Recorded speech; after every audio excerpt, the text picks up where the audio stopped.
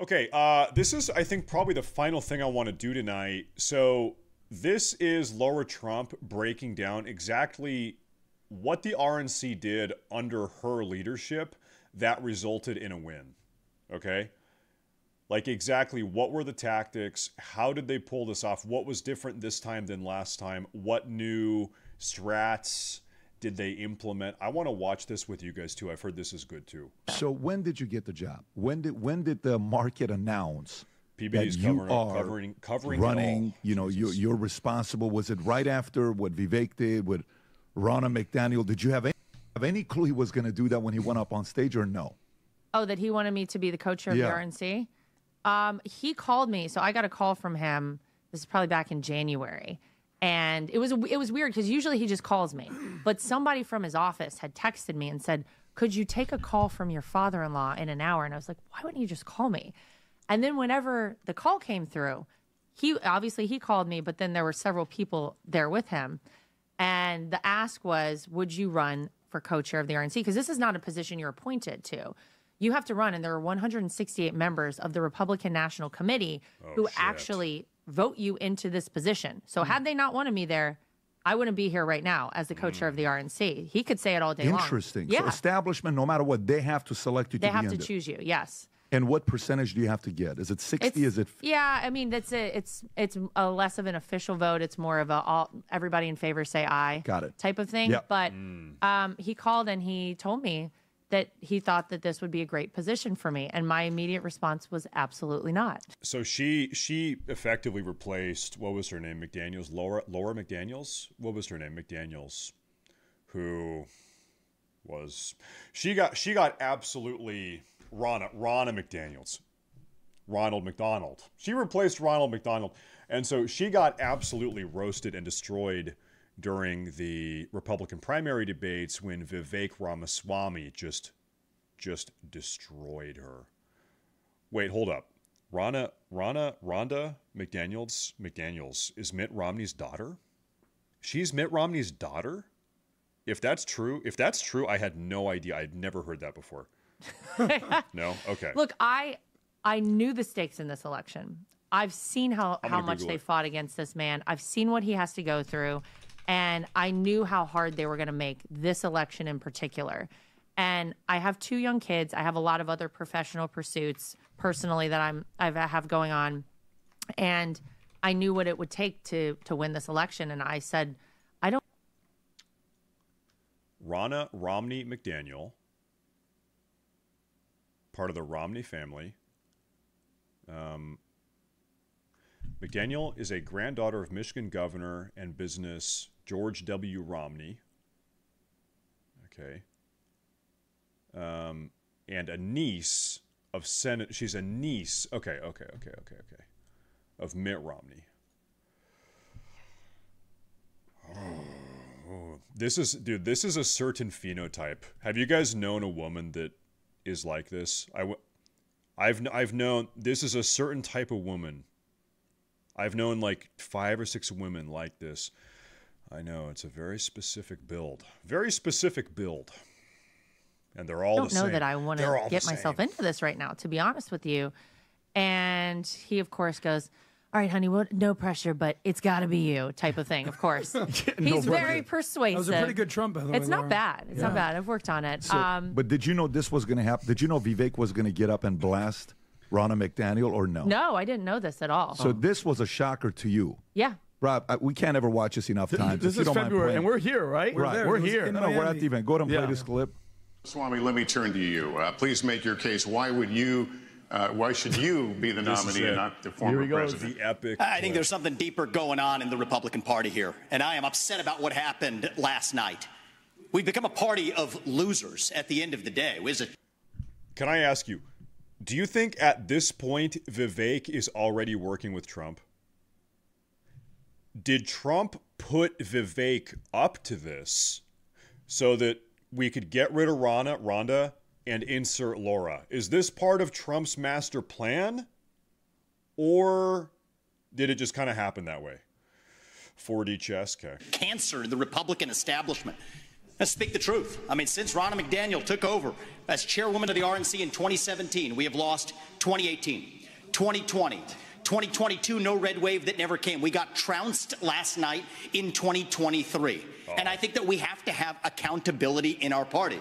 For that matter, Ron, if you want to come on stage tonight, you want to look the GOP voters in the eye and tell them you resign, I will yield my time to you. Ready? And frankly, look, the people there cheering for losing in the Republican Party. Go. Think about who's moderating this debate. This should be Tucker Carlson, Joe Rogan, and Elon Musk. We'd have 10 times the viewership, asking questions that GOP primary voters actually care about and bringing more people into our party. Do you think the Democrats, and we've got Kristen Welker here, do you think the Democrats would actually hire Greg Gutfeld to host a Democratic debate? They wouldn't do it. And so the fact of the matter is, I mean, Kristen, I'm going to use this time because this is actually about you in the media and the corrupt media establishment. Ask you, the Trump-Russia collusion hoax that you pushed on this network for years, was that real or was that Hillary Clinton made up disinformation? Answer the question. Go. Look at her face. I don't know what to say. I want to go home. We need accountability because this media rigged the 2016 election. They rigged the 2020 election with the Hunter Biden laptop story. And they're going to rig this election. Your time is up. Accountability. Governor Christie, why you... Wow. Lester, your career is up. Do you know what I love is whenever these people in the media who try to like savagely attack all of us get just a little taste of what they throw out there, they have no idea how to handle it at all. They are that was a panicked face right there. Could you? You know what? To be fair, like that is how you get change in a party. You know what? You know why the Democrat Party, why the DNC is in the state that it's in? It's because they don't have shake-up moments like that. Nobody, anytime somebody that maybe, okay, last time somebody popped up on the Democrat side of the aisle that maybe had the capacity to shake, do a little shaking, his name is Bernie Sanders. He got bitch slapped down, and then he ended up bending the knee and endorsing the very same person that, in a very corrupt way, bitch slapped him down. He totally capitulated. Can you imagine if she had to be up on stage and answer that question? Oh, yeah. Forget it. So when that happened, what happens next to you? Who's calling you? So my father-in-law called with all these people. Right after that, like that night? Or what night was that? I think this is February. Right. What I'm wondering is it like, hey, babe, you're taking over, right? Well, I think he knew before that, he knew that he wanted to make some changes. And I think he knew that in order to successfully, win this election, you probably needed a little bit of restructuring at the RNC. And so he called and asked me if I would run for co-chair. And I told him no initially. And then to be honest, that it was that night I was putting my kids in bed and thinking about how much time I would ultimately spend away from them and how hard it would probably be on them, that I was like, you know what? I think I have to do this because I got to make sure that these kids get to live in the greatest country on earth. And I never want to second guess and say, like, what if I had done this? So here we are. So Lara, quick question. So you come in, what do you think was the biggest thing lacking? I'm pretty sure the people were kind of telling you that Ronna wasn't doing, that she was overlooking. That's the first question. And then the second, on the days leading up, Election Day and all that stuff, because you were dispatching lawyers and to Pennsylvania and all that stuff. What was the biggest thing that you saw yourself doing in those days leading up to stop them from doing what they were doing? Well, I think first and foremost, we got rid of quite a few people at the RNC, and I think the RNC was probably doing too many things, trying to be everything to everyone, you're nothing to anyone, right? And so when Michael Whatley and I took over, he's the chairman, we said we need to actually pare things back and really focus on just three things. We want to have a world-class convention, we want to get out the vote, and we want to protect the ballot. And those three things are literally all we focused on. So we put together this election integrity operation, and we said, we've got to pull so much of our resources into this and focus on this, get it structurally sound, set up, get people in place now so that we're not playing catch up. Get the rules of the road set up, making sure that people are actually cleaning their voter rolls in states. We have sued Jocelyn Benson, who's the Secretary of State of Michigan, so many times. I never want to hear her name again, my gosh. But it's because you have to have it set up right going into this election season. So the fact that that is really all we focused on, I think, was key. And then you have to get the message out, right? It's one thing to just do all this in the background, but we wanted to make sure people knew. And I said it every time I got an opportunity. I felt like a broken record talking about our program, that we had a goal of recruiting 100,000 people to do the jobs of poll watcher and poll worker around the country. We ended up with 230,000, by the way. They put together a team of 230,000 people to watch the polls across the country. And you know what? It fucking worked. You know what? It worked. That's something they didn't have in 2020. They should have had it. They didn't. Some funny business went down. Crazy. 500 lawyers in every battleground state. But we also had to 500 lawyers in every single battleground state. 500 per state. Advertise it. And we had to make sure that people knew that we were serious. So every chance I got, I said, if you're going to go out there and cheat, we'll find you, we'll track you down, and we'll prosecute you to the full extent of the law. And then when we saw issues happen sometimes in the primaries, which is when we tested this program, we saw them in the early voting periods, we addressed them immediately. We did not wait. And I think that was key because anyone out there who wanted to mess around knew we weren't playing. We were taking it very seriously, and don't even try it. So I feel like mission accomplished. In primary, what did you test? When you said we tested it in primary, how did you... This is why we need Karens, guys. This is when people shit talk Karens. This is the true. When you love and cherish and empower a Karen, they can do beautiful things. They can do amazing things. See areas of weakness that they were going to try to play games there. What did you notice? Well, it was really the program we put in place. So we would have attorneys. Every time a vote is cast and counted, you need eyes on it. You need people in the room watching. And so we would have our attorneys deployed to these various locations during the primaries. And if they would see a problem, we kind of had a war room set up. They would phone the problem back, and then those group of lawyers would figure out what's the best way to address it. It was just we had to work out the kinks and say, is this the best process in place for when the actual, voting starts during early voting period? Teaching the people who we had trained in these locations what to look for. Note that the machine should never be connected to the internet, how they should be recalibrated every single day. If they saw a problem, how do they report it? How do we get things done very quickly? Laura, how do you know this stuff? I've had to learn it all. That's what I'm saying. You've had to learn it like in the last year. Yeah. Based. I'm a quick study, turns out. So when the president calls you and says... Another reason I said, I don't know if I want this job. There's a lot to do. There's a lot to learn. So all of this stuff is in the last year of learning. Okay, so let me ask the other question. So 7 battleground state, 500 lawyers in each, 1,500 the other places, because the numbers we've heard is 5,000. So of the 507, how are you finding the right lawyers? What is the filtering process? Good is question. there an ad saying we're interested? Are you calling and saying... And then are they communicating with each other? How are you filtering the hires? So we had a website set up, and we went around and we actually tried to go to local media markets and do radio and television. And we would host an opening of what we called our election integrity offices across the country in all the battleground states and in all the major cities. And we wanted to get on TV and radio and say, hey, if you're a person who wants a free, fair, and transparent election, if you're an attorney, you don't need to be trained in election law. We will train you in terms of what you need to do and what you need to know. Oh my Please God. go to this website and sign up. And we had a whole vetting process, a team who vetted all these people, then put the boots on the ground and got them in place. Dude, like this is no small feat. 230,000 election monitors, people watching voting locations all over the country, and then 3,500 or more lawyers in all of the swing states, 500 per state. And they had to recruit them, vet them, get them in the right place, train them exactly what to look for. Did you guys say what we can pay per this is this much per rate per hour? Or some of the lawyers who were better than others could get more? Most of these people were volunteer. Are you kidding? What percentage of the 3,500 was volunteer? I would have to go back and actually look. But look, we had paid lawyers in the states, but I don't think it was more. It was a very small percentage. I want to say maybe 10%, maybe 5%. Oh my God! Yeah. And how much time did they volunteer? If you added each of these 500 lawyers' time volunteering to give in, how many hours did each give? It was all different. It's whatever people could do. If you could do one day and that's all you could give, we would take you for the one day because that one day is important. You have early voting that usually starts 3 weeks or so out from election day, and we need people to cover these locations. But if you could give us more, we would take more. What a brilliant but people were so desperate to know that they could trust our elections. They were so desperate. Why do we have the disparity?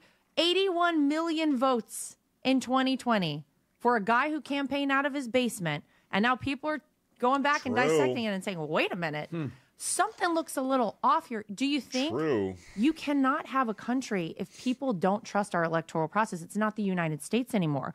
And we had to do this to make sure that not only did we catch people who were cheating, but that we turned out our voters. Because if you have... Dude, you guys have probably seen this. You're seeing some Democrats as they are seething and coping. They're frustrated today and yesterday, and they're looking at the numbers. They're saying, how did we lose 15 million voters? Guys, what happened in the last 4 years? We lost... Guys, did we cheat last time? Guys, low-key though. Did we cheat last time, guys? People around the country. Imagine you're a guy who hasn't voted in the past 2 presidential election cycles. Why is it you would take your time to go out and stand in a line if you're saying they're going to cheat anyway? I might as well not even bother. So we had the reason we had to do this. Obviously, we want to catch anybody cheating. We wanted to be a deterrent for anyone to cheat, but we also had to give confidence to our voters that yes, your vote matters, your vote counts, and when you cast it this election, it will be worth it. Who did you annoy the most? Oh, a guy named Josh Helton. I'm sorry, Josh. He's one of the top of our election integrity But lawyers. he's on your side. Oh, yeah. No, what I mean is from the opposition. Who did you annoy the most? Who on the other side was like, oh my God, they're a little bit too much. They're in this, they're... Leave us alone. Like there was a clip I saw with this guy, tall, good-looking white guy, probably in his mid-20s. He's telling the mayor, he's like, you know what you're doing. Why are you making them go across the street to vote? What county was this, Rob? Do you remember this clip? Oh, yeah, he was outside because they were no, you know what you're doing. You know what you're Yeah. doing. We've been asking for this. This is not a safe area. Who did you upset the most? Was it more the Obamas? Was it more the guys that know the games that you're kind of revealing? And they're like, wait a minute, they're kind of not allowing us to use the one card that we always use. Who was upset with you the most? I'm going to say probably the DNC chair, Jamie Harrison, who tried to make fun of me and joke about me. And, yeah, Lara, great job. You're going to pay off Donald Trump's league. Really DNC nasty chair. And just, condescending initially. Ooh, Jamie Harrison, fat. We got a fat. Sorry, Jamie. Looks like it didn't work out for you. Michael Steele, who was also the former chair of the RNC, also didn't have very kind things to say about me. So I Former chair imagine of the the fact RNC. that this has been very successful Yeah, we're not doing we're not doing the Romney Bush era Rhino neocon thing anymore. Sorry. is probably very annoying to Michael them. Steele from the RNC was Yeah, but he's a never Trump guy. He hates us. He was part of the and he was embarrassed by reflection. Probably. You're embarrassing him by the Thanks, Michael. Thanks for all the support and the encouragement. Lara, staying on the RNC here, because I think it is important. I think it's almost representative of who you are in terms of what Trump has done versus the establishment. I mean, the person whose job you took, Ronna McDaniel, her maiden name is Romney. So she's a Romney. Yeah. So if you just want to use sort of symbolic measures, Trump shows up 2016, just gets rid of the Bush legacy. I mean, they're done. I would argue that George W. Bush, probably the worst president we've had in terms of policy making, maybe. Let's talk about the Romney legacy. The Romney legacy is just like showing up, losing, never winning, and then disappearing. Show up, lose, never win, never rack up a W, and then leave. Goodbye. Certainly in my lifetime. Vivek basically dismantles Ronna McDaniel. Boom, you show up. Yeah. Here you are with a MAGA necklace right here. Yeah, what's up? So there you go. It's truly symbolic. The establishment is now done, and the Republican Party is now sort of made up under MAGA and Trump. Yeah. What will the future of the RNC look like with you at the helm, Trump at the helm? What will that look like?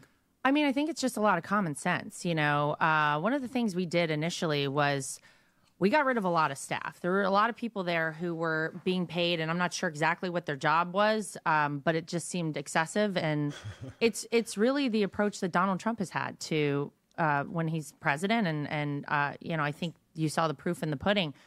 Common sense stuff. And I think the thing that people are going to reflect, especially on this election, is how much he's expanded the tent in the Republican Party. And that's my hope. Look, when I took this position, I said, I want every person to realize that the Republican Party is for you.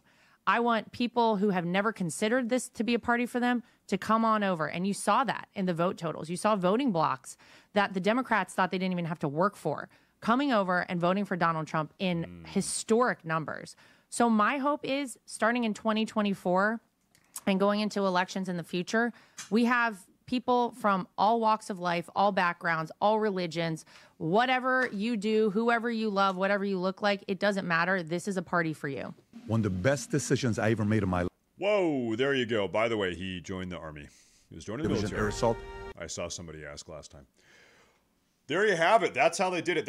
Dude, that is a very, very, very impressive military efficiency, organization, coordination, logistics. Very impressive operation. And it worked. And it fucking worked.